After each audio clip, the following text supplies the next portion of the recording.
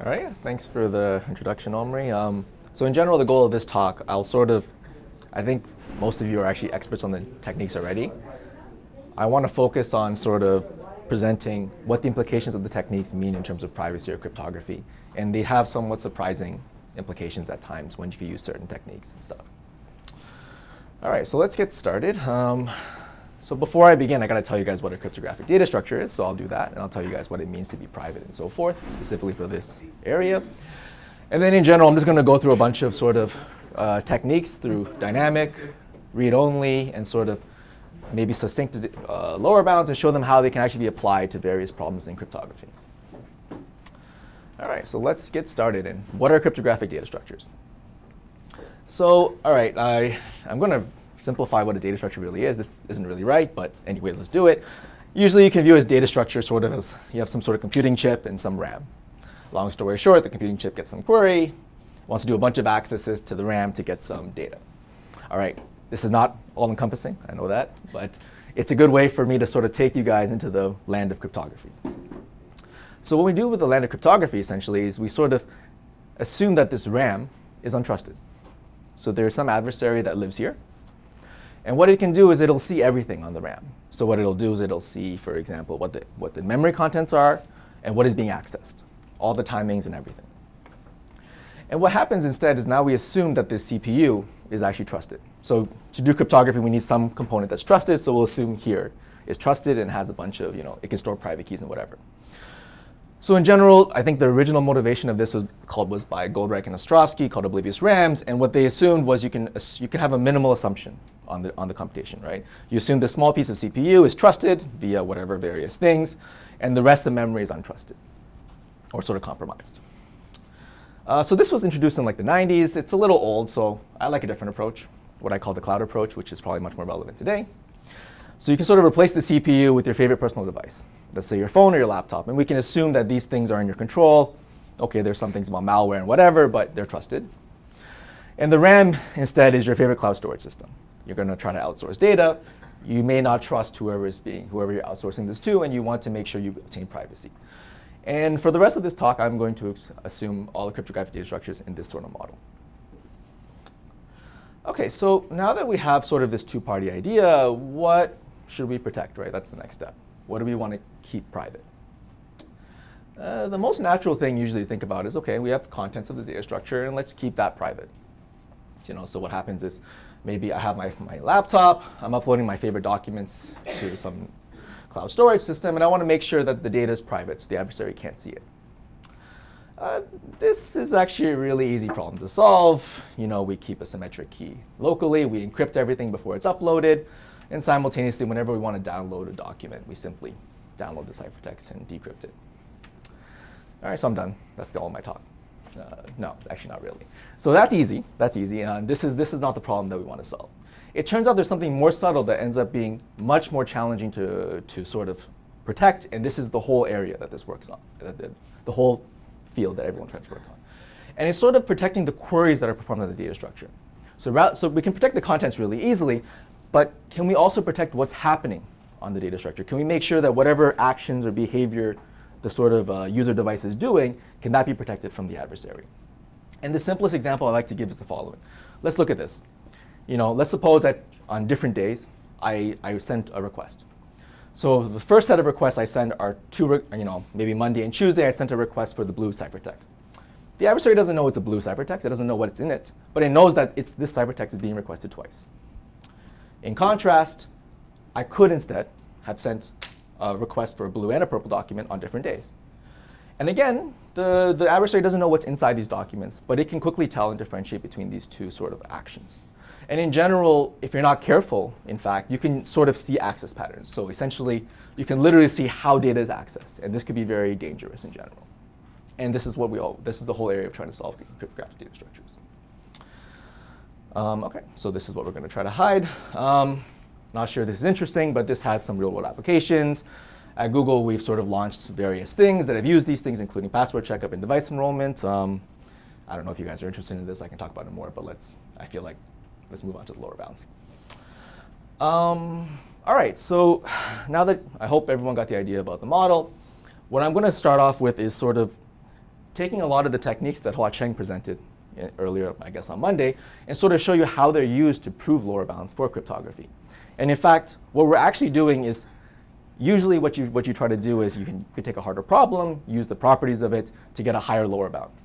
Here what we're doing is taking simpler problems, using privacy guarantees to get higher lower bounds instead. Could you give us one example, before you give us lower bounds, of a positive example of such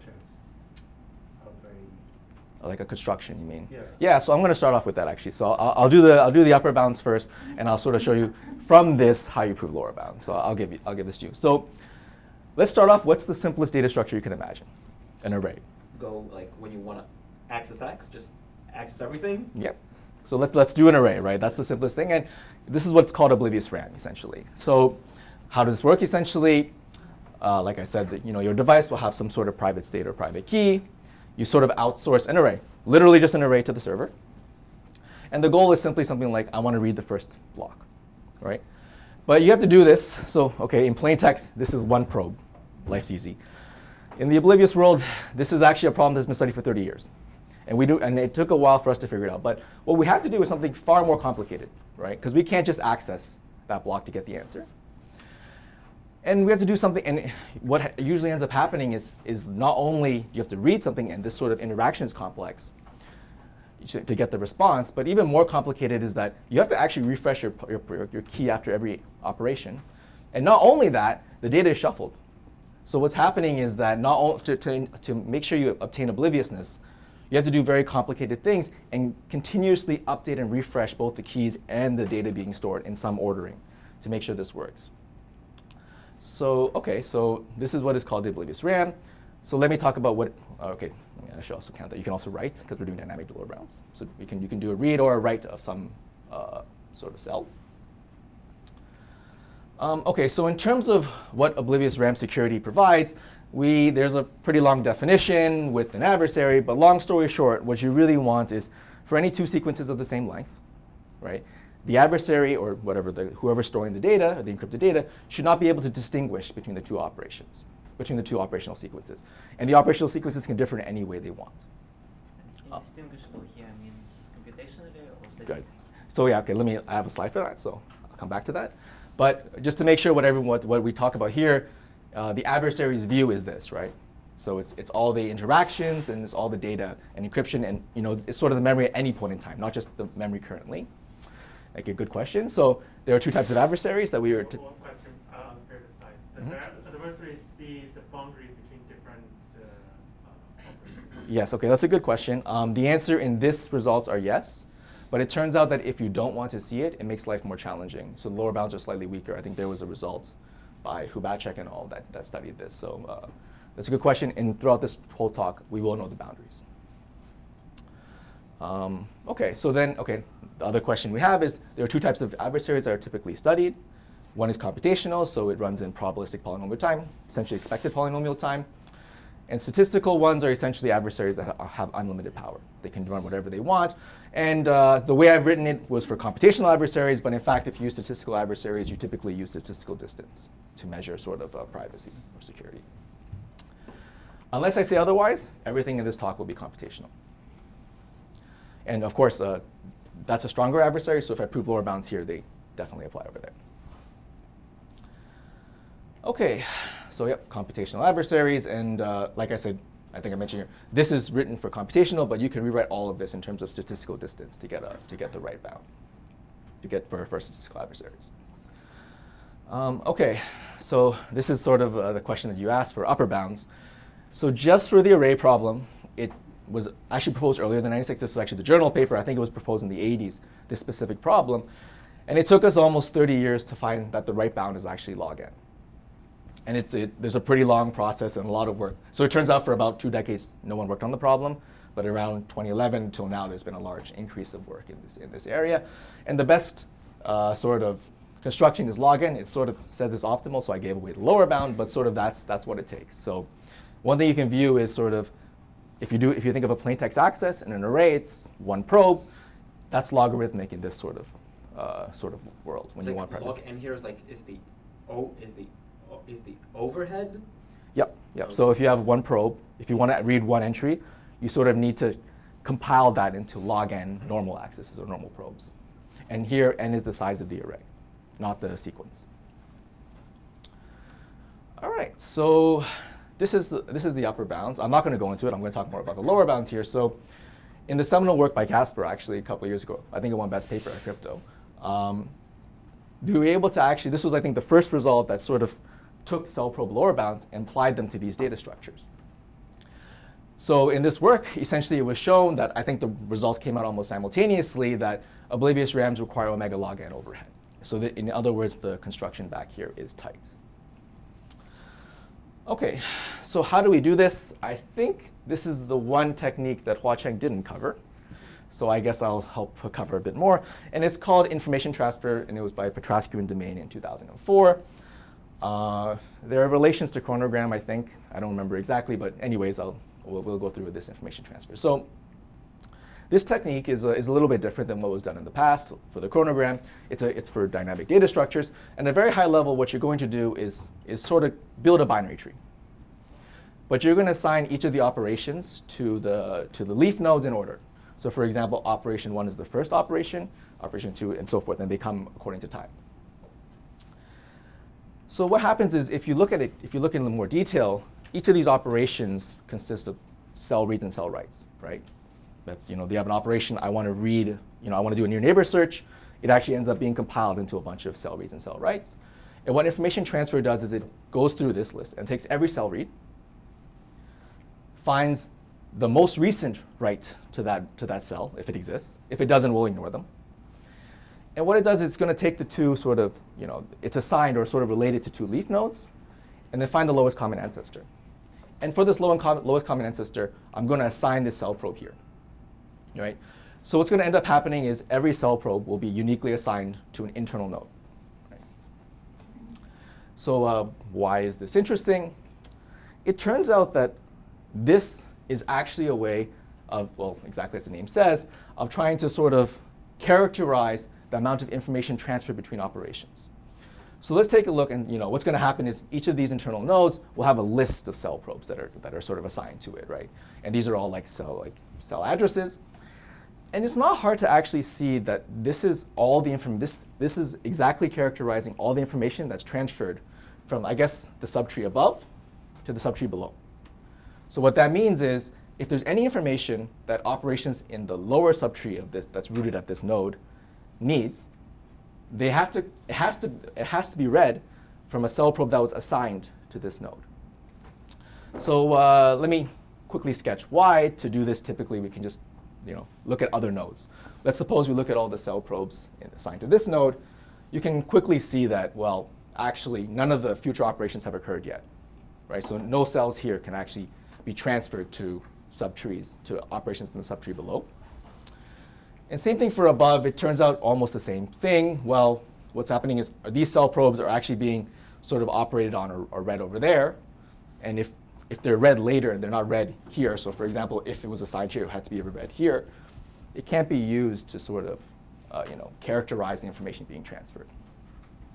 So in fact, all the cell probes here essentially is characterizing the information transferred from the top subtree to the bottom subtree. And how you do this formally is you typically show that there's some encoding scheme, right? So what you can do is essentially say, take the set of probes assigned here and all of its contents and its addresses, and you can come up with an encoding scheme that essentially shows that, whatever information is recovered from the bottom subtree, that's from the top subtree, it's enough to sort of retrieve that information. I won't go through the encoding formally because it's very similar to the ones that Hua-Cheng has done from on Monday. OK, so this is the technique. And what do we do, let's say, non-obliviously? Let's say we're doing a normal data structure, lower bound without cryptography. Well, what we have to do is sort of find a hard distribution that essentially aims to maximize the assigned probes to all internal nodes simultaneously. So for example, this is possible, and it was actually done originally for like partial sums using, I don't know if it's like this, I don't know if you guys have seen this bit reversal sort of distribution. But in fact, I think the easiest way to describe such an idea is actually through polynomial evaluation.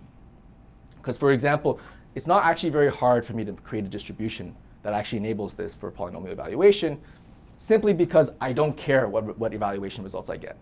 As long as, let's say if I have a k-degree polynomial, if I get enough evaluations of it, I can sort of interpolate and retrieve the whole polynomial, regardless of whatever I updated above. So in fact, I think this is why Huacheng chose polynomial evaluation. It's one of the easiest sort of problems for which you can actually construct hard distributions. But OK, remember what we're doing here. We're doing an array. I wouldn't know how to do a hard distribution. Like, there is no hard distribution. We can't do it. Like, if I could prove a log n lower bound for array, right? So I actually, this is where we get stuck if we try to do something straightforward without new techniques. I think this is what Casper and Jesper showed, is that, in fact, there's actually this new idea where you can sort of leverage obliviousness to sort of stitch together distributions. So for an array, it's not hard to find certain distributions that can actually maximize the probes assigned to certain internal nodes. So for example, the one I've written here, which sort of writes to the first index and then reads from the first index, it's not hard to see that this maximizes the sort of information transfer for these nodes, right? And I can do this again. So now if I wanted to maximize this one, I find another distribution, I sort of maximize these nodes. And one more time, right? So this is the key point, essentially. Because of obliviousness, it's actually not hard to for a polynomial time adversary to calculate the size of these, like how many cell probes are assigned to each of these nodes, right?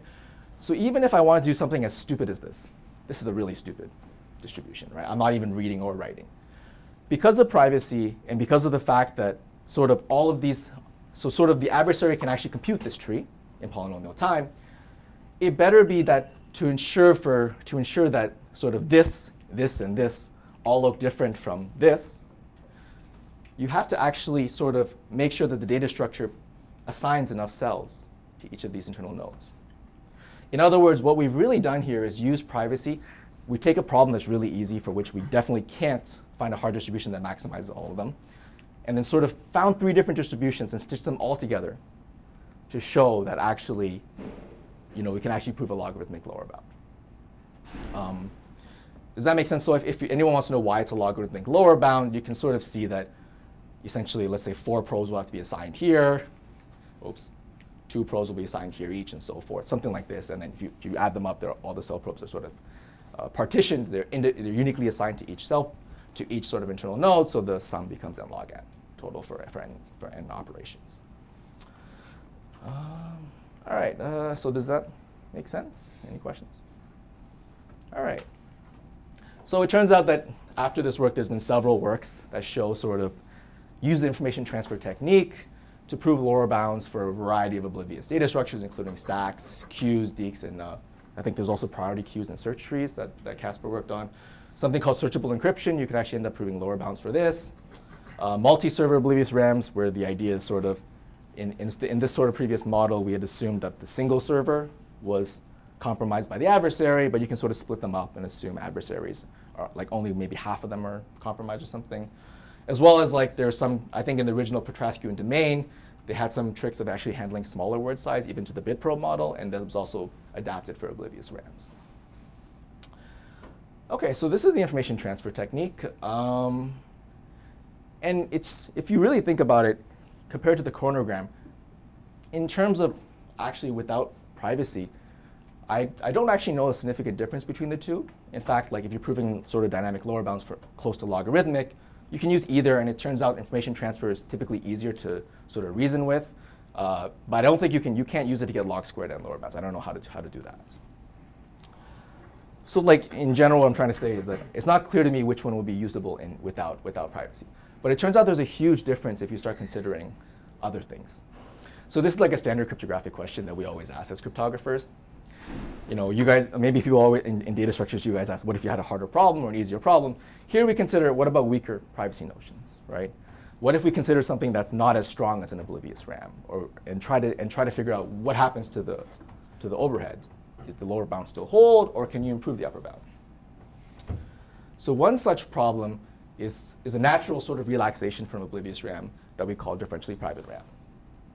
So remember the oblivious RAM, the definition I gave you, it sort of says that any 2 distributions of equal lengths, or any 2 sequences of equal lengths, have to be indistinguishable, right? And this is through negligible. The difference has to be negligible to a computational adversary. What we could also do is now sort of relax this and sort of use notions from differential privacy. I take two sequences, and let's say they differ in one location, right? And I want to provide strong guarantees for one location, but sort of if the sequences start differing more and more, I want these privacy sort of guarantees to decay exponentially, right? Okay, I don't know, like to be fair, I don't know why this would be useful. It was just a really interesting problem, I thought. So don't ask me like why it would be useful, but it's still very interesting. For the definition, so now I'm not sure if for those who understand differential privacy, but we use sort of this, what's called epsilon and delta differential privacy, which is sort of the probability of one transcript must be less than or equal to e to the epsilon times another transcript plus some delta. If you're not familiar, the standard values of epsilon and delta is epsilon should be constant, and delta should be about negligible, or at least 1 over polynomial. And the reason we use this sort of weird formula is that, like I said, we want to actually provide guarantees even if sequences differ by more than one operation. So you can actually use something called composability. This is the absolute weakest version of composability. So this is not the best one. I don't think you should use this in general, but it does sort of give you an idea of what you could do, right? Like, so if the two sequences differ by at most k operations, sort of the epsilon and delta can multiply by k. And like I said, now as k gets larger, sort of the privacy guarantee you get is exponentially decaying. Oops.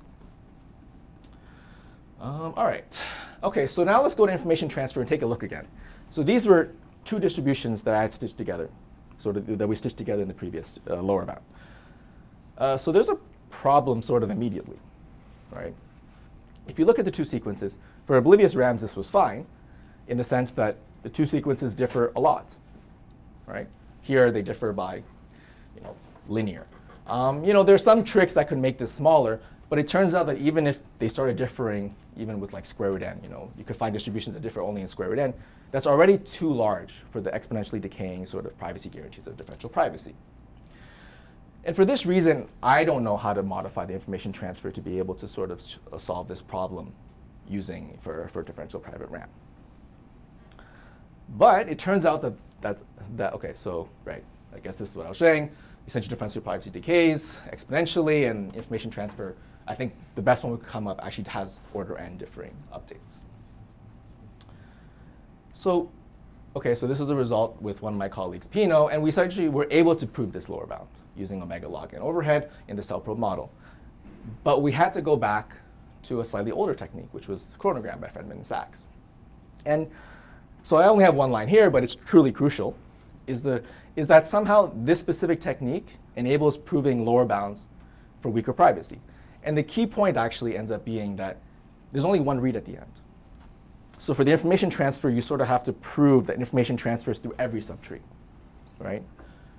For the chronogram, you only really need to prove that all the information transfers to a single read. And what's going to end up happening, so I'm going to sort of give away the ending, is that because it was only one read, all the distributions I need to stitch together will only differ in that read. And this is sort of one interesting implication of the sort of different techniques in the cell probe lower bounds, where chronogram and information transfer don't seem to be very different in standard and without cryptography. But somehow for cryptography, the chronogram ends up being much more powerful. All right, so I guess I'll go through the proof. I think Hua Cheng went through all of this, so I'm going to go quickly. But how the chronogram works is it has sort of end write operations that are broken down to epochs that are exponentially decaying. So what ends up happening is if you look at the chronogram and you sort of take a look at what memory looks like, you can always assign sort of an epoch number to each cell, which is the last epoch that overwrote that cell. Wait, so what are the rows and columns of this? Yeah, This is just memory. Oh, Yeah. Just think of these as cells, and I've assigned each cell a number, which is the last epoch it was written in, right? And then, OK, so what we can do is, let's say I fix an epoch, but let's call it 5, just to make it easy. And then you can quickly analyze saying what information can be stored about epoch 5, right? Remember, epochs are exponentially decaying. So you can quickly see that obviously, for any updates in epoch 5, clearly any cells that I last overwrote in epoch 5 could store information. And all the epochs that happen afterwards. So I think in sort of the notation I've chosen here, epochs are going the wrong way. So larger epochs happen first. Smaller index epochs happen at the end. All right, so this is the information that we can sort of accumulate for the updates in epoch 5. And now we can see why the epochs are chosen to be exponentially decaying, is that if this has beta I writes, this contains essentially at most beta I minus 1 sort of updates. In other words, this is pretty small, and it shouldn't be enough if you choose beta correctly, such that this can't write all the information about this, even if it just focuses and tries to. OK, so I guess this was all stuff Hua Cheng had went through. So going back now to this problem, yeah, so this is a picture again. So again, we're talking about array accesses, right? Differentially private RAM is a differentially private array. So there's no way I'm going to be able to find a distribution for read operations that can somehow simultaneously read enough information from all the epochs. That's not possible, and I can't do it. But again, like I said, now what we're going to do is sort of find different distributions and stitch them together. So let's start off by picking any epoch I. And it's not hard to see that if you pick the index x chosen uniformly at random from all of the overwritten writes from this epoch, you can sort of prove the following. You know, this is what I think Hua Cheng did. Says you have to read at least one cell last overwritten in epoch I for this distribution. OK, so why? Essentially, you do this again through a formal encoding, but you can sort of show that all the future updates won't be enough to store enough information. So thus, therefore, you have to do this. And then essentially, we're just going to do sort of a similar technique here where, so I know how to do this for one epoch. I know how to find one distribution for one epoch. Now I just do it for all the epochs, right? And again, there's a clear important part here that I haven't sort of talked about, is that given sort of this sequence, it is actually not hard for this, this picture here, for an adversary to actually compute this, right? A polynomial time adversary can actually keep track of this table without a problem. So therefore, it knows literally where the epochs are happening. It knows all of the writes information. It knows exactly all the information that we're talking about for the chronogram. And therefore, if we know that there exists some index x that has enough to read from each of the epochs, then it better be that this read information to sort of hide what x is has to read enough from all the epochs. Right. So yep, and this is it. Sort of this must be true for all the epochs, and you sort of stitch them together to get to sort of get the lower bound.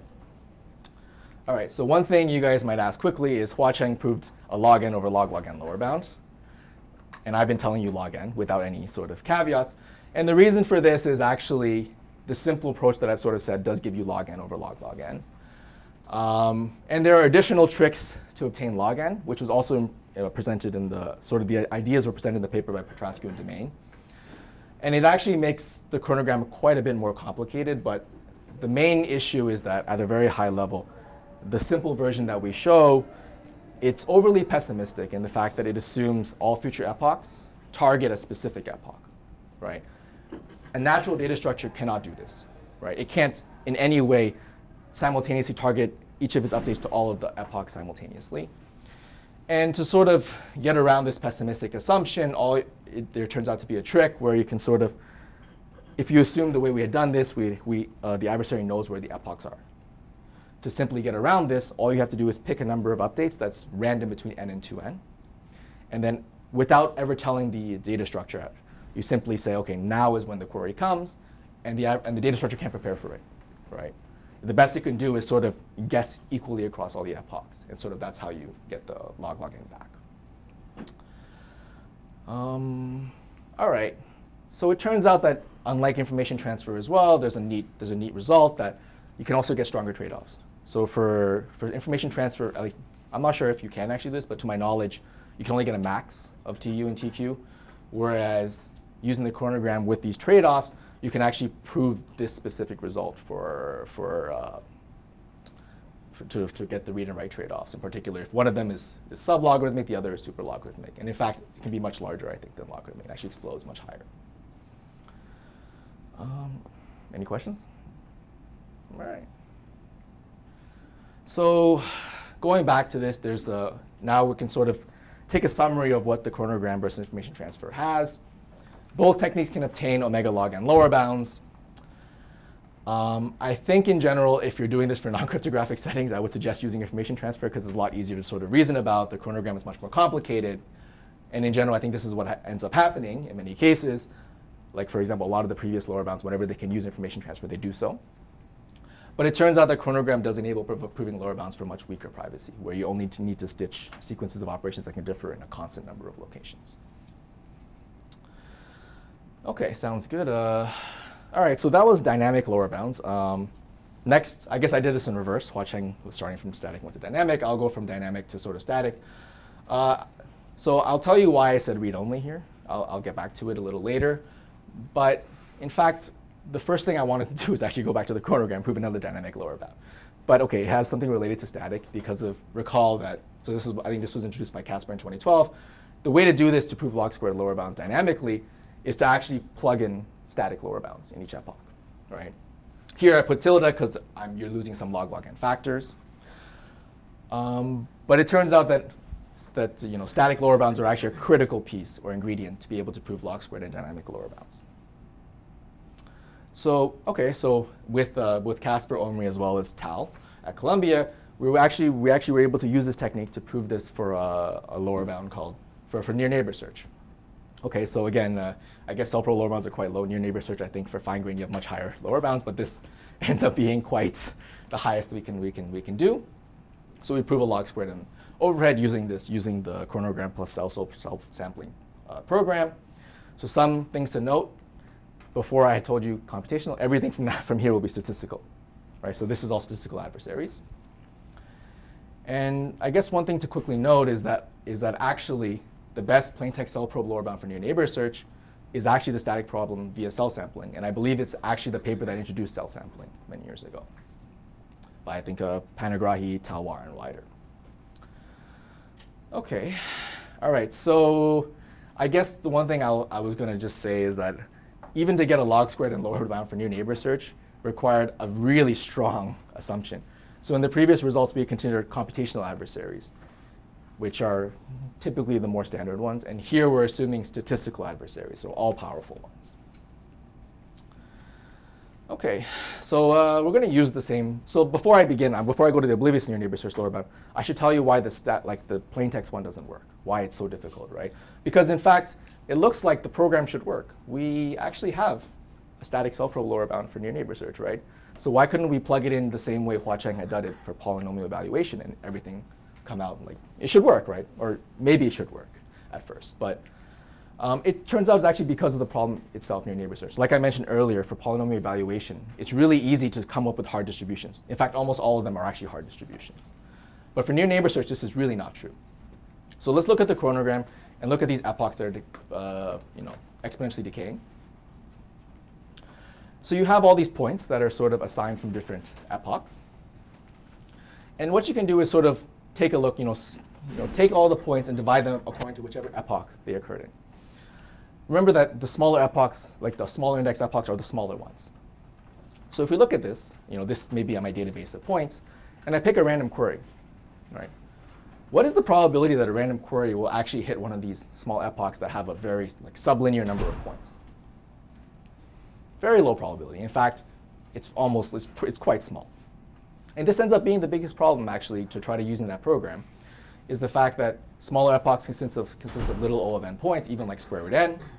And if you tried random query points, they'll really discover points from small epochs with very low probability.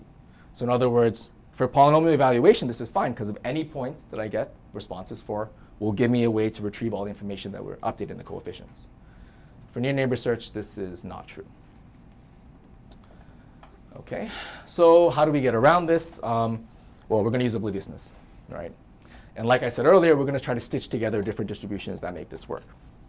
So at a very high level, what we're going to do is sort of take the universe that we could put all our spaces in. I think we use a polylog and Boolean hypercube. Partition them into epochs, and give each epoch its own partition. And sort of the updates for each epoch will occur in each little partition. So this sort of solves one problem in the sense that if I pick a random query within this partition, now I know that the random query will hit a point from this epoch and none of the other ones, just by the way we have arranged it. Okay, so it looks like we're done. Not exactly. It turns out that this technique was the one we also used for the other results for the array.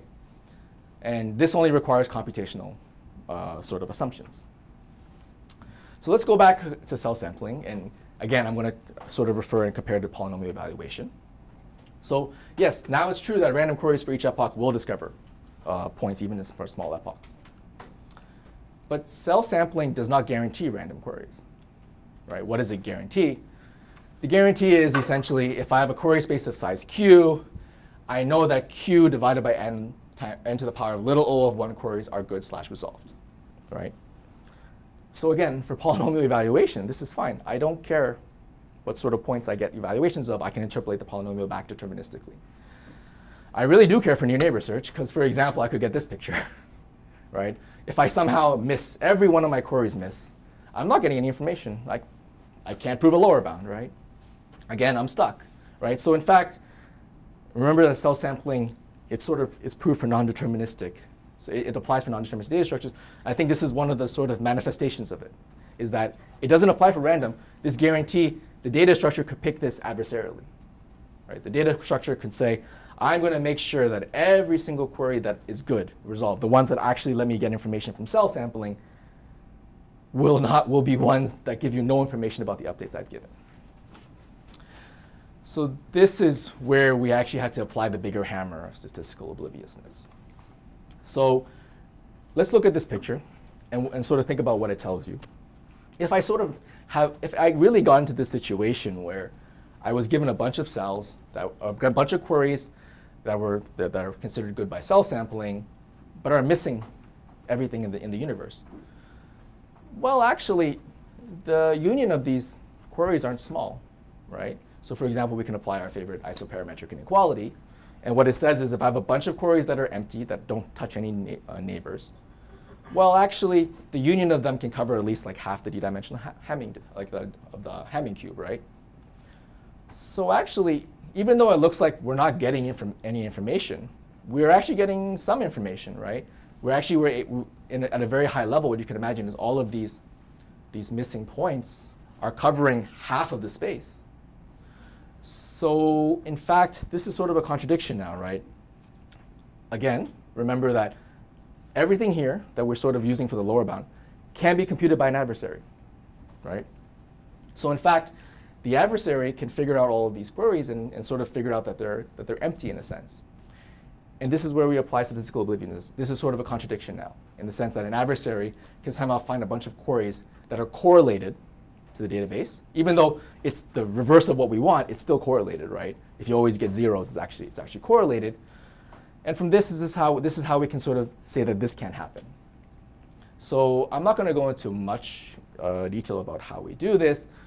But essentially, it's like I said, if you assumed that sort of the data structure is statistically oblivious, what that means is the good and resolved queries they just can't all miss, right? Otherwise, they reveal way too much information about the update points, which we're supposed to hide as well. So remember, we're back in oblivious. So this is oblivious sort of near neighbor search, right, where we have to hide everything. And long story short, what you can end up doing is if you prove that this data structure is statistically oblivious, it better be that these points and these points don't have high mutual information, right? So like I said, statistical adversaries are usually done through statistical distance, but you can use sort of a reverse Pinsker argument to sort of convert statistical distance to mutual information. And if you prove that, if you sort of say this happens, what it ends up happening is you can sort of compress each of these points by 1 bit less than you should. And that provides a contradiction, essentially. What is a reverse Pinsker? That's a good question. I actually think that Omri and Casper know more about this. But the way I view it is it's one way to sort of convert arguments from statistical distance to mutual information, right? As in if your TV is large, then your mutual information is large also. Yes, or vice versa. We use that if the statistical distance is small, the mutual information should be small. So from Pinsker, if you're not too close to the boundary, you actually don't move the square. Okay. But I'm not sure if we use some of that stuff, but in general, the square in Pinsker is that. Yeah, I don't think we use a strong one because this is pretty insensitive to like what statistical distance it was anyway. So any sort of technique that lets you convert this should theoretically work. I guess my question was about the reverse. I mean, mutual information is an operable in some sense for Right. statistical distance.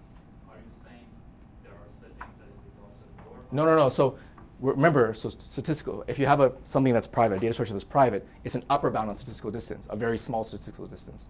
So you can convert it to a very small mutual information, essentially. Okay. So that's sort of the summary, like another way that we ended up having to use obliviousness. Sort of, one way is you can sort of stitch together distributions to sort of get results, and this is more of a computational argument. And in fact, if you end up needing to sort of somehow make queries independent of updates, you can actually use statistical obliviousness as we had done in this sort of result, right? So maybe a summary of what that result specifically was is before we had this static near neighbor search problem that requires log n overhead, omega log n. And now we can sort of use the chronogram. I guess I have self-sampling in here as well. And then a very heavy hammer of statistical obliviousness that enables you to get a log squared n lower bound.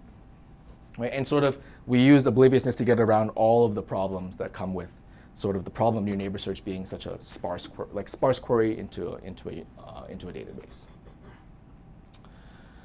Okay, so one thing that I think Hua-Cheng and Omri were talking about last time specifically was something here. And the fact that static near neighbor search like the best lower bounds we have via self-sampling remain omega log n, right? And the chronogram plus self-sampling is sort of a program that can get you to log squared n. And we sort of have another program that's sort of doing the exact same thing, right? So then there's a natural question now of, so this is one way to do that. This is following exactly the line that we've done in data structures, but there's actually an interesting question here of like, is this the best we could do still? Right now, let's suppose we wanted to do oblivious static near neighbor search, or oblivious static, our favorite problem. Does that still apply? What Hua-Cheng and Omri were saying is that if you try to get above omega log n, this has implications towards rigidity, locally decodable codes. And maybe this is a good way to get around this, right? So now I'm going to get back to read-only. So when I say read-only, usually you guys consider static data structures. So let's suppose we have a read-only oblivious RAM. What that means is there's no writes, there's only reads. The reason why I don't call this static data structures is that you still want the data structure to mutate for privacy reasons. So even if you're only doing reads, you still need to refresh keys, you still need to update the server and sort of permute and re-encrypt things just for privacy reasons. If you don't have privacy, it makes sense to consider read-only with the static data structure. But here we're going to consider sort of a dynamic data structure, but only supporting read operations. OK, so the bad news is there was a result by Moore, Weiss, and Daniel Wicks in 2018, sort of that almost mirrors the same result. What it essentially says is sort of proving non-trivial read-only oblivious RAM lower bounds would rule out the existence of either small sorting circuits or very efficient locally decodable codes. So in a sense, even if you tried to do obliviousness to get around the sort of barrier for cell sampling, or like where static cell probe lower bounds are, unless you really think small sorting circuits isn't a barrier, because that's the only one we add here, you're still sort of stuck in a sense. And one thing I'll mention is that I haven't told you guys about why oblivious RAMs are so powerful. But if you really think about it, all of our computation uses an array at the very lowest level, right? So there's this idea of oblivious RAM composition, right? Let's suppose I had an oblivious RAM with overhead T of T of a RAM. Then if I have any data structure plaintext, right, with overhead T and space order n, I can essentially compile it into an oblivious counterpart, right? And what I do essentially is take every single plaintext, every single access to memory that the plaintext data structure does, and replace it with an oblivious RAM access. So what happens now is you get a multiplicative overhead and not much additional space, actually. It's actually asymptotically the same. So what does this mean? Corollary-wise, it means even though the previous result was applied for any sort of, only for read-only oblivious RAMs, what it's really saying is that for any data structure problem, let's suppose the plaintext complexity is theta t, then proving omega t. So I'm hiding some logs here. So there is a little bit to play with here. You could actually maybe theoretically get it up by a log factor. But sort of circumventing this result for any read-only data structure problem, or again, read-only is more powerful than static because you still have the ability to update the data structure. would again run into sort of the same problems that we have without obliviousness. So in other words, in many ways, the oblivious land is sort of stuck almost at the same place that the non-oblivious barriers are stuck at. All right, any questions? Yep. So this result, which I guess Phil uses the same principle from the Swix paper, but so this is proved by saying, I guess, if you have small sorting circuits and efficient locally decodable codes, then you can implement Exactly. this data structure. Exactly. So it's Exactly. And they achieve it getting like log-log, poly-log-log overhead. So that's why there's a poly-log-log gap there. and how small are the sorting circuits? Good question. I think they only require them to be n log-log, poly-log-log, or something like that. Maybe not.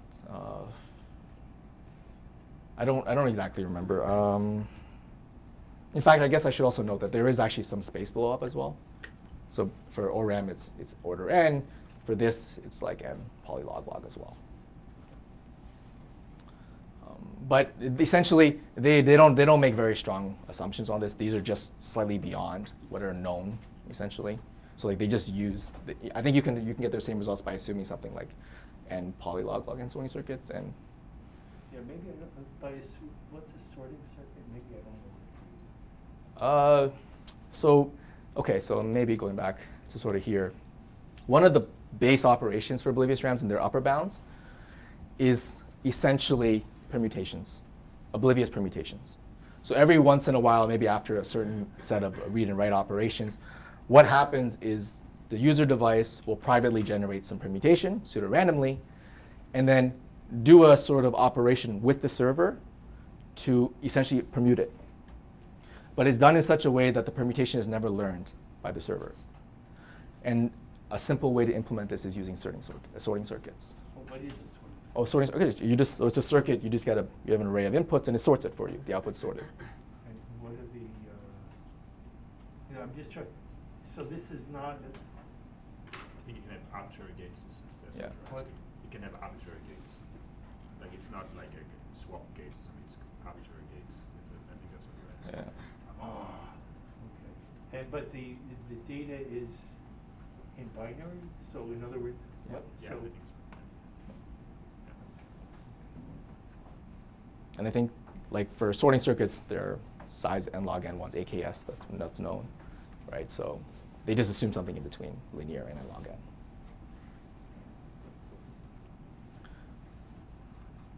Can you put back that paper for a second? This one? Oh, Yeah. this one. Yes. So I think there was a similar title that spurred Casper to write his first paper. So maybe you can solve this one as well.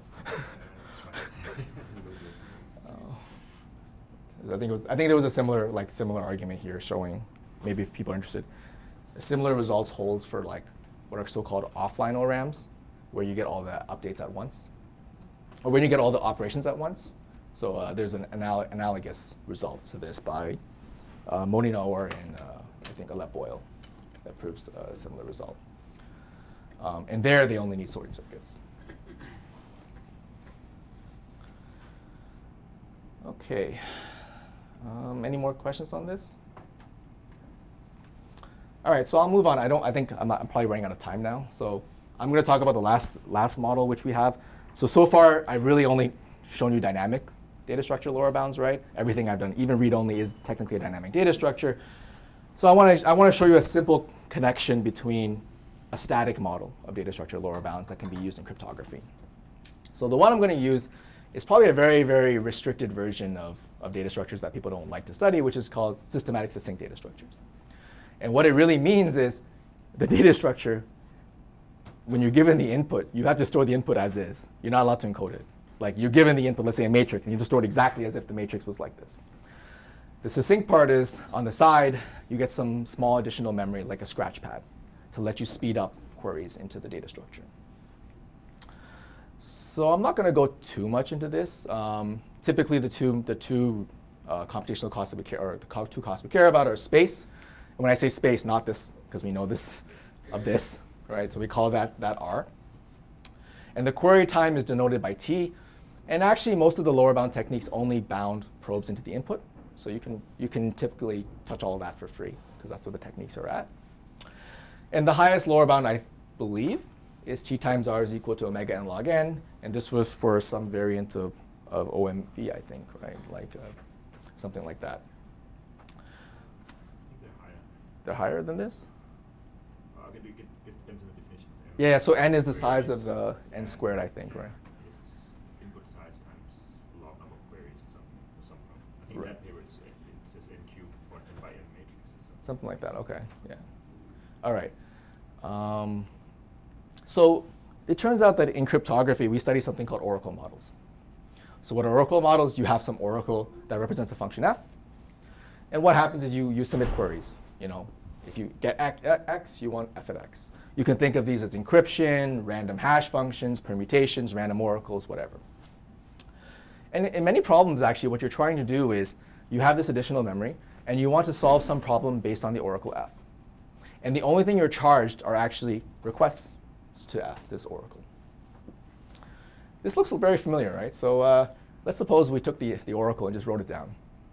All right? Let's say we wrote it down exactly like this, where each entry has f1, f2, f3, f4. And again, now I only charge you for each probe into this input or oracle. Right? This is exactly the systematic succinct data structure model. So it turns out there's a connection, I think, between several works, of which I'm not sure they knew about it from each other, but there's a lot of works in this problem, like from 2 or 3 decades ago, like in very, very simple ones, like inverting random random functions, random permutations, random oracles, computing discrete logarithms, encryption, decryption, right? What are the concrete costs of sort of decrypting a sort of function? And it turns out that you can sort of look at that, and there's a potential that some of the techniques in systematic succinct data structures could end up improving the lower bounds here, or vice versa. I guess one thing is I worked on a result for something called private information retrieval with preprocessing that's in this sort of oracle model, and where you can obtain, I think, similarly high results. Why is that's missing an n, obviously. So it should be something similar. So I'm not going to go through this. I don't have time. So I think that's the end of the talk. You guys have any questions?